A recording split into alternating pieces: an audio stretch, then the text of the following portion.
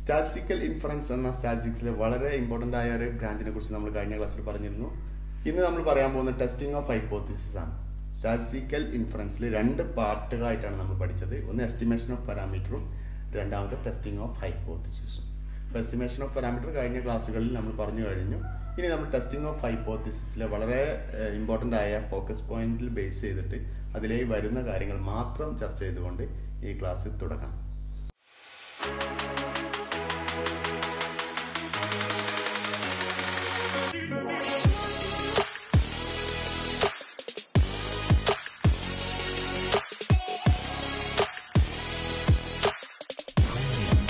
ഇതിൽ ആദ്യമായി നമ്മൾ അറിയുന്നത് ടെസ്റ്റിംഗ് ഓഫ് ഹൈപ്പോത്തിസിസ്. എന്താണ് ഹൈപ്പോത്തിസിസ്? ഹൈപ്പോത്തിസിസ് ടെസ്റ്റിംഗ് നമുക്കറിയാം. ടെസ്റ്റിംഗ് എന്ത് ചെയ്യുക, ചെക്ക് ചെയ്യുക എന്നുള്ളതാണ്. അപ്പോൾ ഹൈപ്പോത്തിസിസ് എന്താണ് മീനിങ് ചെയ്യുന്നത്? ഇവിടെ സ്റ്റാറ്റിസ്റ്റിക്കൽ ഹൈപ്പോത്തിസിസ് ആണ്. സ്റ്റാറ്റിസ്റ്റിക്കൽ ഹൈപ്പോത്തിസിസ് എന്ന് പറയുന്നത് ഇതൊരു അസംഷനാണ്. നമ്മൾ എന്തെങ്കിലും അറിയാത്തൊരു കാര്യത്തെക്കുറിച്ച്, അറിയാത്തൊരു പോപ്പുലേഷൻ്റെ പാരാമീറ്ററിനെ കുറിച്ച് നമ്മളൊരു അസ്യൂം ചെയ്യുക, അല്ലെങ്കിൽ നമ്മൾ ഊഹിച്ചിട്ടൊരു കാര്യങ്ങൾ പറയാം. ഫോർ എക്സാമ്പിൾ നമുക്ക് പറയാം, നമ്മൾ പാക്കറ്റ് ഫുഡ് വാങ്ങാറുണ്ട് അല്ലേ? അപ്പോൾ പാക്കറ്റ് ഫുഡുകൾക്കൊക്കെ അളവുണ്ടാവും, ഒരു പ്രത്യേക അളവുണ്ടാവും. ഇപ്പോൾ ഇവിടെ നമുക്ക് ഒരു പാക്കറ്റ് ഫുഡാണ്, 20 ഗ്രാം അതിൽ ഇൻക്ലൂഡഡ് ആണെന്ന് പറയുന്നുണ്ട്. ഒരു ബിസ്ക്കറ്റാണ്, 20 ഗ്രാം അളവുള്ള ബിസ്ക്കറ്റ്. അങ്ങനെയാണെങ്കിൽ ആ ബിസ്ക്കറ്റിൽ 20 ഗ്രാം ഉണ്ട്. ആ കമ്പനി കേരളത്തിൽ മൊത്തം അല്ലെങ്കിൽ ഇന്ത്യയിൽ മൊത്തം ഇറക്കുന്ന ബിസ്ക്കറ്റ് പാക്കിലൊക്കെ 20 ഗ്രാം അളവുണ്ടെന്നാണ് അവർ പറയുന്നത്. അങ്ങനെയാണെങ്കിൽ അത് ഒരാൾക്ക് സംശയം ഉണ്ടെങ്കിൽ അതിനെക്കുറിച്ച് ടെസ്റ്റ് ചെയ്യണം. അങ്ങനെയാണെങ്കിൽ അവരെന്ത് ചെയ്യും? ഇവിടെ നമ്മൾ ടെസ്റ്റിംഗ് വേണ്ടി നമ്മൾ ചെയ്യാറ്, നമ്മൾ ഇതിൻ്റെ ആവറേജ് എടുക്കാം. ആവറേജ് ആണെങ്കിൽ μ = 20 ഗ്രാംസ് എന്ന് പറയാം. അപ്പോൾ നമ്മൾ ഇങ്ങനെ അസ്യൂം ചെയ്യുന്നതിനെയാണ് ഹൈപ്പോത്തിസിസ് എന്ന് പറയുന്നത്. അപ്പോൾ ഇവിടെ ടെസ്റ്റിങ്ങിൽ ഹൈപ്പോത്തിസിസ് ചെയ്യുമ്പോൾ നമ്മൾ ഇതാണെങ്കിൽ ഇതാണെന്ന് നമുക്ക് അംഗീകരിക്കാൻ പറ്റും. ഇതല്ലാത്തൊരു കേസ് വരാം, അതാണ് ഓൾട്ടർനേറ്റീവ് എന്ന് പറയുന്നത്. നൾ ഹൈപ്പോത്തിസിസ് അല്ലെങ്കിൽ ഓൾട്ടർനേറ്റീവ്. അപ്പോൾ നമ്മൾ നൾ ഹൈപ്പോത്തിസിസ് എന്ന് പറഞ്ഞാൽ ആദ്യം നമ്മൾ H0 നൾ ഹൈപ്പോത്തിസിസ് എന്ന് പറയുന്നത്. എന്താണോ നമുക്ക് ആദ്യം ടെസ്റ്റ് ചെയ്യേണ്ടത്, H0 μ = 20 ഗ്രാം എന്ന്, ആവറേജ് μ 20 ഗ്രാം എന്ന് പറയാണ്. ഇതാണ് ഹൈപ്പോത്തിസിസ്. അപ്പം നൾ ഹൈപ്പോത്തിസിസ് എന്ന് പറയും. അപ്പോൾ ഇതല്ലാത്തൊരു കേസ് വന്നേക്കാം. നമ്മൾ ടെസ്റ്റ് ചെയ്തിട്ട് 20 ഗ്രാമിൽ കൂടുതലോ അല്ലെങ്കിൽ കുറവോ ഒക്കെയാണെന്ന് തീരുമാനം എടുക്കേണ്ടി വന്നാൽ അതിനെയാണ് നമ്മൾ ആൾട്ടർനേറ്റീവ് ആയിട്ടുള്ള ഹൈപ്പോത്തിസിസ്, അതാണ് H1 എന്ന് പറയും. അപ്പോൾ ഹൈപ്പോത്തിസിസ് എന്താണെന്ന് മനസ്സിലാക്കുക. ഹൈപ്പോത്തിസിൻ്റെ ഡെഫിനിഷനായിട്ട് നമുക്ക് പറയുകയാണെങ്കിൽ ഇങ്ങനെ പറയാം: A statistical hypothesis is an assumption about an unknown population parameter or distribution. There are two types of hypothesis: null hypothesis and alternative hypothesis. അപ്പോൾ ഇവിടെ ഈ ഡെഫിനിഷൻ പ്രകാരം അൺനോൺ ആയിട്ടുള്ള പോപ്പുലേഷൻ എന്ന് പറഞ്ഞാൽ 20 ഗ്രാം. കേരളത്തിനെ ബേസ് ചെയ്തിട്ടാണ്, കേരളത്തിൽ മൊത്തം ഇറക്കുന്ന ബിസ്ക്കറ്റിൻ്റെ അളവ് 20 ഗ്രാം എന്നുള്ളതാണ്. ഇതിനെ അസ്യൂം ചെയ്യാണ്. ഇതല്ലാത്തൊരു കേസ് വരികയാണെങ്കിൽ നമുക്ക് പറയാം 20 ഗ്രാമിൽ കുറവാണെന്ന് പറയുകയാണെങ്കിൽ μ < 20 ആണ് ചിലപ്പോൾ കിട്ടുക. അപ്പം ഇങ്ങനെ ടെസ്റ്റ് ചെയ്യാം. ഇനി അതല്ല 20 ഗ്രാം ആണോ എന്ന് അറിയേണ്ടേ ഉള്ളൂ എന്നെങ്കിൽ not equal to 20 gram, 20 gram അല്ലാത്തൊരവസ്ഥയും alternative ആവാലോ. ഇനി അതല്ല 20 ഗ്രാമിന് മുകളിലാണെങ്കിലോ, അങ്ങനെ ഉണ്ടെങ്കിൽ നമുക്ക് > ഇങ്ങനെ 3 രീതിയിൽ നമുക്ക് ടെസ്റ്റിംഗ് നടത്താൻ പറ്റും. അപ്പോൾ ഹൈപ്പോത്തിസിസിൽ നമ്മൾ മനസ്സിലാക്കേണ്ടത് നൾ ഹൈപ്പോത്തിസിസും ഓൾട്ടർനേറ്റീവ് ഹൈപ്പോത്തിസിസും ഉണ്ടെന്ന് മനസ്സിലാക്കുക. ഓക്കെ, ഇതിൽ നൾ ഹൈപ്പോത്തിസിസ് നമ്മൾ ആദ്യം അസ്യൂം ചെയ്യുന്നു, അതിന് പകരം കിട്ടാൻ സാധ്യതയുള്ളത് നമ്മൾ ഓൾട്ടർനേറ്റീവ് ഹൈപ്പോത്തിസിസ് എന്ന് പറയും.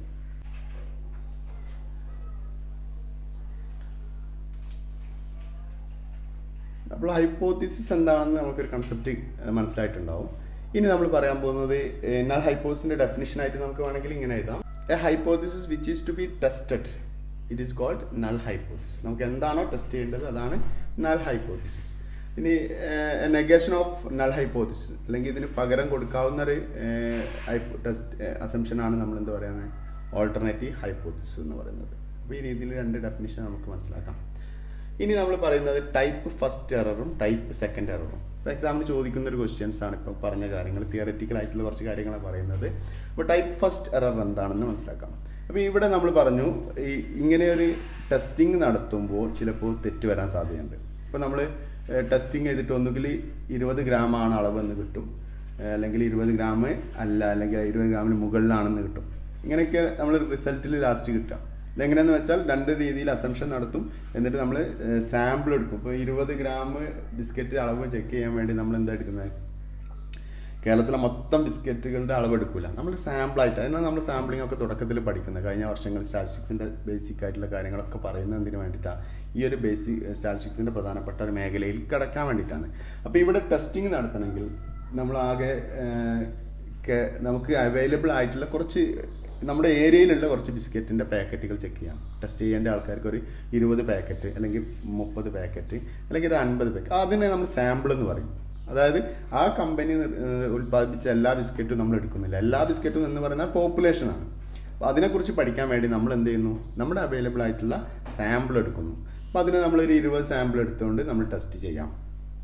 ഓക്കെ, അങ്ങനെ ടെസ്റ്റ് ചെയ്യുമ്പോൾ നമുക്ക് ഒരു സ്റ്റാറ്റിസ്റ്റിക്കൽ തിയറി ബേസ് ചെയ്തിട്ട് നമ്മളിത് ടെസ്റ്റ് ചെയ്ത് അവസാന റിസൾട്ടിൽ നമ്മൾ തീരുമാനിക്കുകയാണ് H0 mu = 20 ആണ്. അതായത് ഈ സാമ്പിളിൻ്റെ അടിസ്ഥാനത്തിൽ 20 ഗ്രാമാണ് ആ ബിസ്ക്കറ്റിനുണ്ടെന്ന് നമുക്ക് കിട്ടിയെന്ന് വിചാരിച്ചോളൂ. അപ്പോൾ ഇവിടെ ചിലപ്പോൾ തെറ്റ് തരാം. ഇത് ശരിക്കും ആ കമ്പനി 20 ഗ്രാമിൽ കുറഞ്ഞ രീതിയിലൊക്കെ വിൽപ്പന നടക്കുന്നുണ്ട്, പക്ഷെ നമ്മൾ ടെസ്റ്റിംഗ് പ്രകാരം 70 എന്ന് കിട്ടി. അപ്പം ഇങ്ങനെ തെറ്റുകൾ സംഭവിക്കാം, നമ്മൾ ടെസ്റ്റിങ്ങിൽ തന്നെ തെറ്റുകൾ സംഭവിക്കാം. അതിനാണ് 2 തരങ്ങളായിട്ടാണ് നമ്മൾ പറയുന്നത്, ടൈപ്പ് 1 എററും ടൈപ്പ് 2 എററും. അപ്പോൾ നമ്മൾ ടൈപ്പ് 1 എറർ എന്താണെന്ന് നോക്കാം. ഇത് നമ്മൾ പറഞ്ഞാൽ reject H0 when H0 is true. അതായത് നമ്മൾ ഇതിനെ റിജക്റ്റ് ചെയ്തു, ടെസ്റ്റിംഗ് പ്രകാരം നൾ ഹൈപ്പോസിസ് റിജക്റ്റ് ചെയ്താൽ നമ്മൾ എടുക്കാനുള്ളതാണ് ആൾട്ടർനേറ്റീവ് ആയിട്ടുള്ള H1 mu > 20 ഗ്രാം എന്ന് കിട്ടി. ഇങ്ങനെ ഒരു തീരുമാനം എടുത്തു എന്ന് വിചാരിച്ചു. റിയലി ചിലപ്പോൾ 20 ഗ്രാം തന്നെ ഉണ്ടായിരിക്കാം. അപ്പം അങ്ങനെ ഒരു തെറ്റ് വന്നേക്കാലോ. അങ്ങനെ തെറ്റുകൾ നമ്മൾ മുൻകൂട്ടി കാണുന്നുണ്ട് ഇതിൽ സ്റ്റാറ്റിസ്റ്റിക്സിൽ. ഇതിനെ നമ്മൾ പറയാം type 1 error, reject H0 when H0 is true. ഇതായിരുന്നു ശരി, പക്ഷെ നമ്മൾ സ്വീകരിച്ച് ഇത് റിജക്റ്റ് ചെയ്തിട്ട് ഇതാണ് സ്വീകരിച്ചത് ടെസ്റ്റിംഗ് പ്രോബ്ലം പ്രകാരം. അപ്പോൾ അങ്ങനെ ഒരു തെറ്റ് ആ പ്രോബ്ലത്തിൽ ടെസ്റ്റിങ്ങിൽ വരാൻ സാധ്യതയുള്ളതുകൊണ്ട് അതിനെ ടൈപ്പ് 1 എറർ എന്ന് പറയും. ഓക്കെ, ഇതുപോലെ തിരിച്ചു സംഭവിക്കാം. ടൈപ്പ് 2 എറർ എന്ന് പറഞ്ഞാൽ accept H0 when H0 is false. Accept H0 when H0 is false. H0നെ നമ്മൾ സ്വീകരിക്കും. ചിലപ്പോൾ ടെസ്റ്റിംഗ് പ്രകാരം റിസൾട്ട് പ്രകാരം നമ്മൾ H0നെ സ്വീകരിക്കാമെന്ന് കിട്ടി സാമ്പിൾ പ്രകാരം. പക്ഷേ ശരിക്കും ആ ബിസ്ക്കറ്റ് എന്താണ് 20 ഗ്രാമിൽ കുറവോ അല്ലെങ്കിൽ കൂടുതലൊക്കെ ഉണ്ടായിരിക്കാം. അപ്പോൾ അങ്ങനെയാണെങ്കിൽ നമ്മൾ തീരുമാനിച്ചതാണ് ഇതിന് സ്വീകരിക്കാനാണ്. അതായത് mu = 20, അതായത് 20 ഗ്രാം ആ ബിസ്ക്കറ്റ് കമ്പനി പ്രൊഡ്യൂസ് ചെയ്യുന്നത്. അപ്പോൾ അങ്ങനെ ഒരു തെറ്റുകൾ സംഭവിച്ചേക്കാം. അതിനെ നമ്മൾ accept H0 when H0 is false എന്ന രീതിയിൽ ടൈപ്പ് 2 എറർ എന്ന് പറയും. അപ്പോൾ ടൈപ്പ് 1 എറർ എന്ന് പറഞ്ഞാൽ നമ്മൾ ഡെഫിനിഷൻ ഇത് പഠിച്ചു വെച്ചാൽ മതി, reject H0 when H0 is true. Type 2 error എന്ന് പറഞ്ഞാൽ accept H0 when H0 is false. ഇനി നമ്മൾ പറയാൻ പോകുന്നത് പലപ്പോഴായിട്ട് ഈ ടൈപ്പ് 1 എററും ടൈപ്പ് 2 എറർ ചോദിക്കാറുണ്ട്. ഇത് മനസ്സിലാക്കിയാൽ എനിക്ക് അടുത്ത ക്വസ്റ്റ്യനും സാധാരണ നമ്മൾ ലെവൽ ഓഫ് സിഗ്നിഫിക്കൻസ് ചോദിക്കാറുണ്ട്. ഇപ്പോൾ നമ്മളിവിടെ ആൽഫ എന്ന് പറഞ്ഞാൽ ലെവൽ ഓഫ് സിഗ്നിഫിക്കൻസ് എന്ന് പറയും. അപ്പോൾ ലെവൽ ഓഫ് സിഗ്നിഫിക്കൻസ് അല്ലെങ്കിൽ ആൽഫ എന്താണെന്ന് ചോദിക്കാറുണ്ട്. അത് കാണാൻ നമ്മൾ എന്ത് ചെയ്താൽ മതി, ടൈപ്പ് 1 എററിൻ്റെ പ്രോബിലിറ്റി കണ്ടാൽ മതി. Probability of rejecting H0 when H0 is true കണ്ടാൽ മതി, അല്ലെങ്കിൽ പ്രോബിലിറ്റി ഓഫ് ടൈപ്പ് 1 എറർ കണ്ടാൽ മതി. ടൈപ്പ് 1 എറർ എന്ന് പറഞ്ഞാൽ reject H0 when H0 is true. അപ്പോൾ ഇങ്ങനെ തെറ്റ് വരാനുണ്ടാകുന്ന പ്രോബിലിറ്റിനെ നമ്മൾ എന്ത് പറയും, ആൽഫ എന്ന് പറയും. Alpha = probability of type 1 error. ഇതിനെ ലെവൽ ഓഫ് സിഗ്നിഫിക്കൻസ് എന്ന് പറയും. അപ്പോൾ ടൈപ്പ് 1 എറർ വരാനുള്ള സാധ്യത മുൻകൂട്ടി കണ്ടിട്ടാണ് നമ്മൾ ടെസ്റ്റിംഗ് ഒക്കെ ചെയ്യുക. പ്രോബ്ലത്തിൽ നമ്മൾ ചെയ്യുമ്പോൾ മനസ്സിലാവും. ഇനി അതുപോലെ നമ്മൾ പിന്നെ ഇതിൽ ചോദിക്കുന്ന പവർ ഓഫ് ദ ടെസ്റ്റ് ചോദിക്കാറുണ്ട്. പവർ എന്ന് പറഞ്ഞാൽ 1 - ബീറ്റയാണ്. ബീറ്റ എന്ന് പറയുന്നത് പ്രോബിലിറ്റി ഓഫ് ടൈപ്പ് 2 എററാണ്. അപ്പോൾ ഈ ടൈപ്പ് 2 എറർ അല്ലെങ്കിൽ accept H0 when H0 is false എന്നതിൻ്റെ ഒരു പ്രോബിലിറ്റി ഉണ്ടാവും. ഇത് നമ്മൾ ബീറ്റ എന്ന് വിളിക്കും.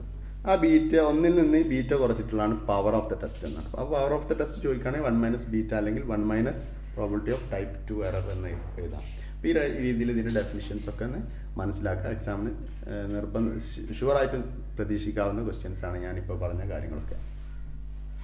ടെസ്റ്റ് സ്റ്റാറ്റിസ്റ്റിക്സ് എന്ന് പറഞ്ഞാൽ statistics used for testing A parameter. ഒരു പാരാമീറ്റർ ടെസ്റ്റ് ചെയ്യാൻ വേണ്ടി നമ്മൾ ഉപയോഗിക്കുന്ന സ്റ്റാറ്റിസ്റ്റിക്സ് ആണ് ടെസ്റ്റ് സ്റ്റാറ്റിസ്റ്റിക്സ്. ഇപ്പോൾ ഫോർ എക്സാമ്പിൾ നമുക്ക് മീൻ ടെസ്റ്റ് ചെയ്യുന്ന ടെസ്റ്റിംഗ് ആണ്. മീൻ ഇപ്പോൾ ഇതിൻ്റെ ആവറേജ് മ്യൂ ടെസ്റ്റ് ചെയ്യണം. മ്യൂ 20 ആണോ അല്ലേ എന്ന് ടെസ്റ്റ് ചെയ്യുന്നതാണെങ്കിൽ നമ്മൾ ഉപയോഗിക്കുക സിംഗിൾ മീൻ ടെസ്റ്റാണ്. സിംഗിൾ മീൻ ടെസ്റ്റ് പറഞ്ഞാൽ ഒരു മീൻ ടെസ്റ്റാണ്. 2 മീൻ ടെസ്റ്റ് ഉണ്ട്, 2-ലധികം മീൻ ടെസ്റ്റ് ചെയ്യാനൊക്കെ കുറേ സ്റ്റാറ്റിസ്റ്റിക്സ് ഉപയോഗിക്കുന്നുണ്ട്. അപ്പോൾ സിംഗിൾ മീൻ ടെസ്റ്റിന് ഉപയോഗിക്കുകയാണെങ്കിൽ നമ്മൾ സെഡ് ടെസ്റ്റ് എന്ന സ്റ്റാറ്റിസ്റ്റിക്സ് ഉപയോഗിക്കാം. z=x²-μ0/σ/√n. അതിൽ കുറച്ച് മാറ്റങ്ങളുണ്ട്. അല്ലെങ്കിൽ ടി ടെസ്റ്റ് ഉപയോഗിക്കാറുണ്ട്. എപ്പോഴാണ് അത് മാറ്റി ഉപയോഗിക്കുക എന്നുള്ളതൊക്കെ നമ്മൾ പറയും. ഇപ്പോൾ ടി ടെസ്റ്റ് ഉണ്ട്, സെഡ് ടെസ്റ്റ് ഉണ്ട്. കോമൺ ആയിട്ട് നമ്മൾ ഉപയോഗിക്കുന്ന 2 സ്റ്റാറ്റിസ്റ്റിക്സ് ഞാൻ പറഞ്ഞത് സെഡ് ടെസ്റ്റും ടി ടെസ്റ്റും. അപ്പോൾ നമ്മുടെ ഫോക്കസ് പോയിന്റിൽ നമുക്ക് സെഡ് ടെസ്റ്റ് മാത്രമേ പഠിക്കാനുള്ളൂ. ഓക്കെ, അപ്പോൾ ഇങ്ങനെയാണ് ടെസ്റ്റ് സ്റ്റാറ്റിസ്റ്റിക്സ് എന്ന് പറഞ്ഞത്. ഓക്കെ, ഇനി 2 മീൻ ടെസ്റ്റ് ചെയ്യണം, അങ്ങനെയാണെങ്കിൽ 2 മീൻ ടെസ്റ്റാണ്. അതും സെഡ് ടെസ്റ്റിൻ്റെ തന്നെ 2 മീൻ സ്റ്റാറ്റിസ്റ്റിക്സ് ഉണ്ട്. ഇതല്ല മറ്റൊരു സ്റ്റാറ്റിസ്റ്റിക്സ് കിട്ടും. ഇനി 2-ലധികം മീൻ ടെസ്റ്റ് ചെയ്യുകയാണെങ്കിൽ നമ്മൾ ഉപയോഗിക്കാറ് അനോവ എന്ന ടെസ്റ്റിംഗ് ഉപയോഗിക്കാറുണ്ട്. അനോവ അപ്പോൾ നമ്മൾ അടുത്ത യൂണിറ്റിൽ അത് പ്രത്യേകം പഠിക്കുന്നുണ്ട്, അതിപ്പോൾ പറയേണ്ട ആവശ്യമില്ല. 2-ലധികം മീൻ ടെസ്റ്റ് ചെയ്യാനാണെങ്കിൽ അനാലിസിസ് ഓഫ് വേരിയൻസ് എന്ന യൂണിറ്റ് നമ്മൾ പറയുന്നുണ്ട്. ഇപ്പോൾ 2-ലധികം മീൻ ടെസ്റ്റ് ചെയ്യണമെങ്കിൽ അങ്ങനെ ഉപയോഗിക്കാം. അപ്പോൾ അങ്ങനെ ഓരോ ടെസ്റ്റിങ്ങിനനുസരിച്ച് ഓരോ ടെസ്റ്റ് സ്റ്റാറ്റിസ്റ്റിക്സ് ഉണ്ടാവും. ഓക്കെ, അപ്പോൾ ഇനി ക്രിട്ടിക്കൽ റീജിയൻ എന്താണെന്ന് അറിഞ്ഞിരിക്കാം. ക്രിട്ടിക്കൽ റീജിയൻ എന്ന് പറഞ്ഞാൽ ഡെഫിനിഷൻ ഇത് വായിച്ചാൽ നിങ്ങൾക്ക് മനസ്സിലാക്കാം. The critical region is the region in which we take decision to reject the null hypothesis if the test statistics falls in this region. അപ്പോൾ നമ്മൾ ക്രിട്ടിക്കൽ റീജിയൻ ഉദ്ദേശിക്കുന്നത് നമ്മൾ എങ്ങനെയാണ് H0 അല്ലെങ്കിൽ നൾ ഹൈപ്പോത്തസിസ് ആക്സെപ്റ്റ് ചെയ്യുന്നത്, റിജക്റ്റ് ചെയ്യുന്നത്. അത് ഈ ക്രിട്ടിക്കൽ റീജിയനും ടെസ്റ്റ് സ്റ്റാറ്റിസ്റ്റിക്സിൻ്റെ കാൽക്കുലേഷനും ബേസ് ചെയ്തിട്ടാണ് നമ്മൾ തീരുമാനം എടുക്കുക. ഇനി നമ്മൾ അറിഞ്ഞിരിക്കേണ്ട കുറച്ച് കാര്യങ്ങളാണ് 1 tailed ടെസ്റ്റും 2 tailed ടെസ്റ്റും. 1 tailed ടെസ്റ്റ് എന്ന് പറഞ്ഞാൽ ഇപ്പോൾ നമ്മളൊരു ഇതാണ് ടെസ്റ്റ് ചെയ്യുന്നത്. 1 tailed ടെസ്റ്റിൽ 2 എണ്ണം ഉണ്ട്. ഒന്ന് റൈറ്റ് ടെയിൽ ടെസ്റ്റ് എന്ന് പറയും, രണ്ടാമത്തെ ലെഫ്റ്റ് ടെയിൽഡ് ടെസ്റ്റ് എന്ന് പറയും. അപ്പോൾ അതെങ്ങനെ നമുക്ക് പഠിക്കാം എന്നുള്ളതാണ് ഇനി പറയാൻ പോകുന്നത്. എക്സാമിന് സ്ഥിരം കണ്ടുവരുന്നൊരു ക്വസ്റ്റ്യനാണ്. ഫോക്കസ് പോയിന്റിലായാലും നമുക്ക് പഠിക്കേണ്ട ഒരു മേഖലയാണ്. 1 tailed 2 tailed എക്സ്പ്ലെയിൻ ചെയ്യാൻ ചോദിക്കാറുണ്ട്. അങ്ങനെയാണെങ്കിൽ നമുക്ക് ചെയ്യാൻ പറ്റുന്ന വളരെ ഈസി ആയിട്ട് ഞാൻ പറഞ്ഞുതരാം.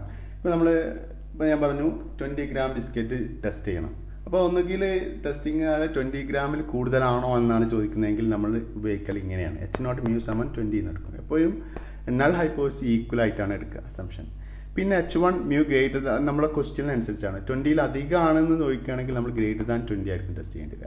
അപ്പോൾ H0 μ = 20, H1 μ ഗ്രേറ്റർ ദാൻ 20.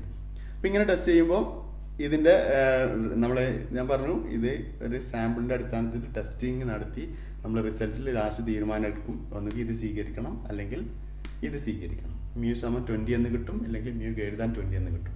അപ്പോൾ അത് ചെയ്യണമെങ്കിൽ അതിന് കുറച്ച് പ്രൊസീജിയർ ഉണ്ട്. അവിടെയാണ് നമ്മൾ ഇതെങ്ങനെ ഇത് റിജക്റ്റ് ചെയ്യണം അല്ലെങ്കിൽ ഇത് റിജക്റ്റ് ചെയ്യണം എന്ന് തീരുമാനിക്കുക. അപ്പോൾ ഇവിടെ ക്രിട്ടിക്കൽ റീജിയൻ എന്നതിൻ്റെ ഡെഫിനിഷൻ നമ്മൾ നേരത്തെ പറഞ്ഞു. അപ്പോൾ അതിൽ പറയുന്നുണ്ട് ഈ ഒരു വാല്യൂവിൽ കിടക്കുകയാണെങ്കിലാണ് റിജക്റ്റ് ചെയ്യാം. ഈ കാൽക്കുലേറ്റ് ചെയ്തിട്ട് സെഡിൻ്റെ വാല്യൂ കാൽക്കുലേറ്റ് ചെയ്തിട്ട് ഈ വാല്യൂവിലാണ് കിടക്കുന്നതെങ്കിൽ നമ്മൾ റിജക്റ്റ് H0. അപ്പോൾ ഇത് ബേസ് ചെയ്യൽ ക്രിട്ടിക്കൽ വാല്യൂ എന്നൊരു വാല്യൂ ഉണ്ട്, ക്രിട്ടിക്കൽ വാല്യൂ. ഓക്കെ, ആ ക്രിട്ടിക്കൽ വാല്യൂവിനെ ബേസ് ചെയ്തിട്ടാണ് ക്രിട്ടിക്കൽ റീജിയനെ കണ്ടെത്തുക. റിജക്ഷൻ റീജിയൻ എന്നും പറയും, ക്രിട്ടിക്കൽ റീജിയൻ എന്ന് പറയും.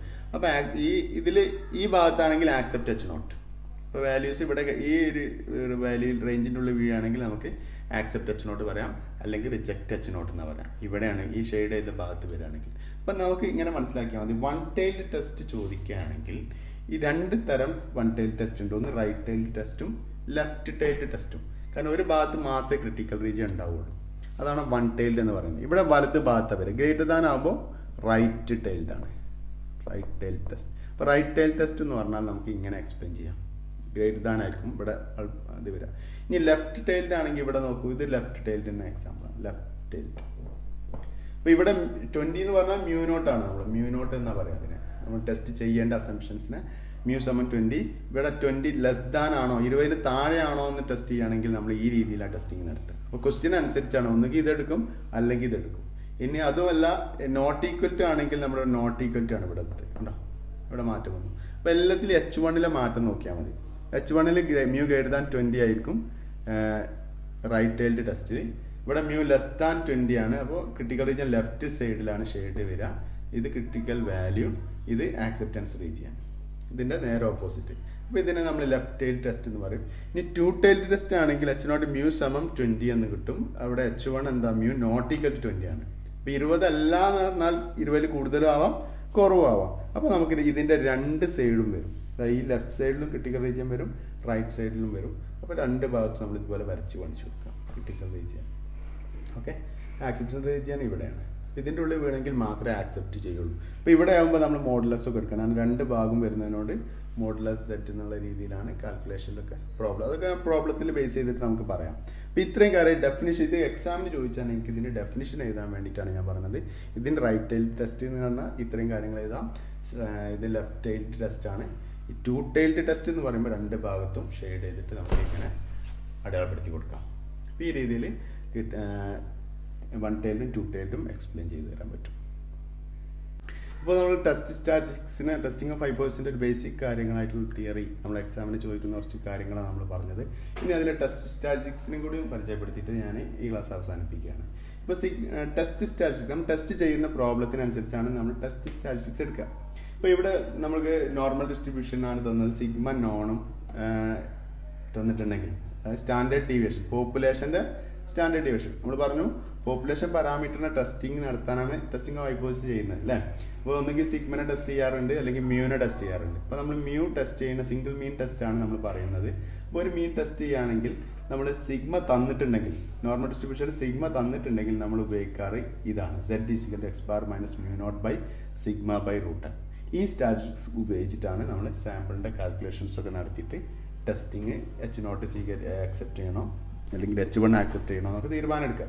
അപ്പോൾ ഇവിടെ Z=(x⁻μ0). ഇത് x ബാർ എന്ന് പറഞ്ഞാൽ സാമ്പിളിൻ്റെ മീനാണ്. μ0 എന്ന് പറഞ്ഞാൽ നമുക്ക് എന്താണോ ടെസ്റ്റ് ചെയ്യപ്പെടേണ്ട അസംഷൻസ്, അതാണ് μ0. അപ്പോൾ ഇവിടെ ബിസ്ക്കറ്റ് 20 ഗ്രാം ആണെങ്കിൽ 20 ആണ് μ0 വരിക. പിന്നെ ഈ പോപ്പുലേഷൻ്റെ സ്റ്റാൻഡേർഡ് ഡീവിയേഷൻ തന്നിട്ടുണ്ടെങ്കിൽ സിഗ്മ കൊടുക്കാം. പിന്നെ സാമ്പിൾ നമ്മൾ എത്ര എണ്ണം എടുക്കണം, 20 പാക്കറ്റുകൾ അല്ലെങ്കിൽ 15 പാക്കറ്റാണ് ടെസ്റ്റ് ചെയ്യാൻ എടുക്കുന്നതെങ്കിൽ സാമ്പിൾ N15 എടുക്കും. ഓക്കെ, ഇനി ചിലപ്പോൾ സിഗ്മ നമുക്കറിയില്ല, സിഗ്മ തന്നിട്ടുണ്ടാവില്ല, സിഗ്മ അൺനോൺ ആണ്. അങ്ങനെയാണെങ്കിൽ നമ്മൾ സ്റ്റാൻഡേർഡ് ഡീവിയേഷൻ്റെ സാമ്പിളിൻ്റെ സ്റ്റാൻഡേർഡ് ഡീവിയേഷൻ കാണാം അല്ലേ, അതിനെ നമ്മൾ S എന്ന് വിളിക്കും, സ്മോൾ എസ്. അപ്പോൾ സാമ്പിളിൻ്റെ സ്റ്റാൻഡേർഡ് ഡീവിയേഷൻ S ഉപയോഗിച്ചിട്ട് നമുക്ക് ചെയ്യേണ്ടി വരും. അപ്പോൾ നമ്മൾ ഈ സിഗ്മക്ക് പകരം എന്തെടുക്കും, S കൊടുക്കും. അപ്പോൾ സിഗ്മ തന്നിട്ടില്ല. പിന്നെ അതിൽ ശ്രദ്ധിക്കേണ്ടത് സാമ്പിളിൻ്റെ സൈസ് എന്തായിരിക്കണം, 30 അതിൽ മുകളിലോ ആയിരിക്കണം, ലാർജ് ആയിരിക്കണം. സാമ്പിൾ സൈസ് ഈസ് ലാർജ് എന്നാണ് പറയാം. 30 അതിൽ മുകളിലോ ആണെങ്കിൽ സാമ്പിൾ സൈസ് ഈസ് ലാർജ് എന്ന് പറയും. അപ്പോൾ സാമ്പിൾ സൈസ് ലാർജ് ആണെങ്കിലും പിന്നെ സിഗ്മ തന്നിട്ടില്ലെങ്കിൽ നമ്മൾ ഇത് ഉപയോഗിക്കും. ഇനി സാമ്പിൾ സൈസ് ലാർജ് അല്ല, 30 താഴെയാണ് തന്നതെങ്കിൽ നമ്മൾ 30 സാമ്പിളിൻ്റെ ബിസ്ക്കറ്റ് 15 എടുക്കുന്നുള്ളൂ, ഇത് 30 താഴെയാണ് അല്ലേ. അങ്ങനെ ആകുമ്പോൾ നമ്മൾ ഉപയോഗിക്കുക, സിഗ്മ തന്നിട്ടും ഇല്ലെങ്കിൽ നമ്മൾ ഉപയോഗിക്കാറ് ടി ടെസ്റ്റാണ്. Okay, T test x⁻μ0/s/√n-1. ഇവിടെ ചെറിയൊരു മാറ്റം വരും, എന്നിന് പകരം ഇവിടുത്തെ S/√n പകരം √n-1 വരും. അപ്പോൾ ഇത് നമുക്ക് ഫോക്കസ് പോയിന്റിൽ പഠിക്കാനുള്ളതുകൊണ്ട് ഞാൻ കൂടുതൽ എക്സ്പ്ലെയിൻ ചെയ്യുന്നില്ല ടി ടെസ്റ്റ്. അപ്പോൾ T ടെസ്റ്റിൻ്റെ n-1 degrees of ഫ്രീഡത്തിൽ T test കിട്ടുന്നത് എങ്ങനെയാണ്. അപ്പോൾ അവിടെ നോക്കേണ്ടതാണ്, സാമ്പിൾ സൈസ് 30 താഴെയാണ്, സിഗ്മ തന്നിട്ടും ഇല്ലെങ്കിൽ മാത്രമേ ടി ടെസ്റ്റ് ഉപയോഗിക്കേണ്ടുള്ളൂ. ഓക്കെ, സിംഗിൾ മീൻ ടെസ്റ്റിൽ ഈ രീതിയിൽ നമുക്ക് ടെസ്റ്റിങ്ങിനെ കുറിച്ച് മനസ്സിലാക്കാം. അപ്പോൾ ഇത് രണ്ടുമാണ് നമുക്ക് ഫോക്കസ് പോയിന്റിൽ, ഈ രണ്ട് ടെസ്റ്റ് സ്റ്റാറ്റിസ്റ്റിക്സാണ് നമുക്ക് പഠിക്കേണ്ടതുള്ളൂ. സിഗ്മ തന്നിട്ടുണ്ടെങ്കിൽ നിങ്ങൾക്ക് ഇതെടുക്കാം, സിഗ്മ തന്നിട്ടില്ലെങ്കിൽ ഈ സ്റ്റാറ്റിസ്റ്റിക്സ് എടുക്കാം. എന്നിട്ട് കാൽക്കുലേറ്റ് ചെയ്യുന്നു, എന്നിട്ട് ടെസ്റ്റിങ്ങിൽ നമ്മൾ ലാസ്റ്റ് H0 H1 സ്വീകരിക്കുന്നു. അപ്പോൾ ഇത് എങ്ങനെ ടെസ്റ്റിംഗ് എന്നുള്ള അടുത്ത ക്ലാസ്സിൽ നമുക്ക് എക്സ്പ്ലെയിൻ ചെയ്യാം. അപ്പോൾ ഇതോടുകൂടി നമ്മൾ ടെസ്റ്റിംഗ് ഓഫ് സ്റ്റാറ്റിസ്റ്റിക്സിൻ്റെ ഇൻട്രൊഡക്ഷൻ പാർട്ട് ഇവിടെ അവസാനിക്കുകയാണ്. Thank you.